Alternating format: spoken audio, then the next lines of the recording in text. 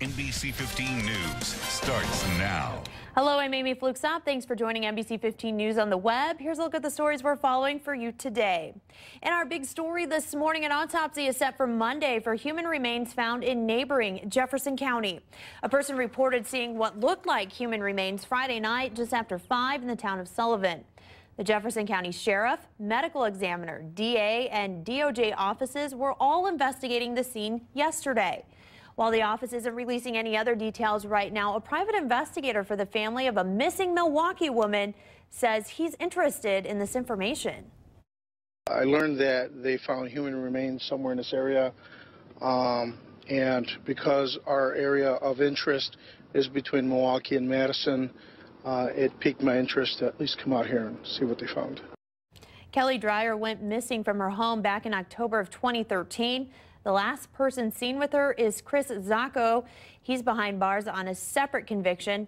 Private searches for Dreyer had already been set to start next week, but if it happens to be the missing 27-year-old, a search since October of 2013 will be over, and it could be turned into a criminal case.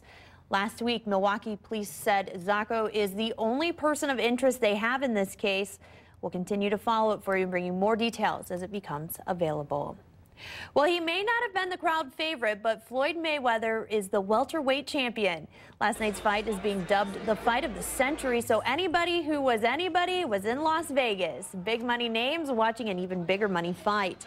Mayweather's record remains unblemished, but Manny Pacquiao was clearly the crowd favorite. And even though he lost, he remained confident at the end. I got him many times, solid punches, and I think I thought I won the fight. All the way to the end, the contest was a close one, but in the end, a unanimous decision came in, making Mayweather the winner. But don't feel bad for his competitor. He reportedly took home $120 million last night. On the other hand, Mayweather earned an estimated $180 million. The favorite at the Kentucky Derby was crowned the big winner. Experts and odd makers had American Pharoah as this year's frontrunner. Still, though, the race was a close one to the end. This is the jockey's second straight Derby win and the fourth career win for the trainer. American Pharoah's winner is celebrating his first Derby win after a couple of second-place finishes. Onlookers, though, they don't have a whole lot of confidence that this colt could contend for the Triple Crown, but we'll all just have to wait and see how he does on May 18th.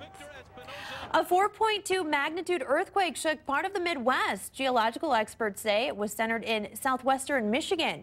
It was recorded shortly after noon on Saturday.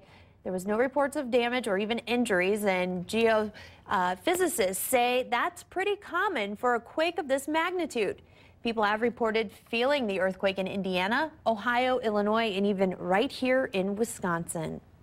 That's a look at the stories we're following for you. Be sure to join us tonight at 5 and 10, and be sure to click on Amy Carlson's Webcast Weather. Have yourselves a great Sunday.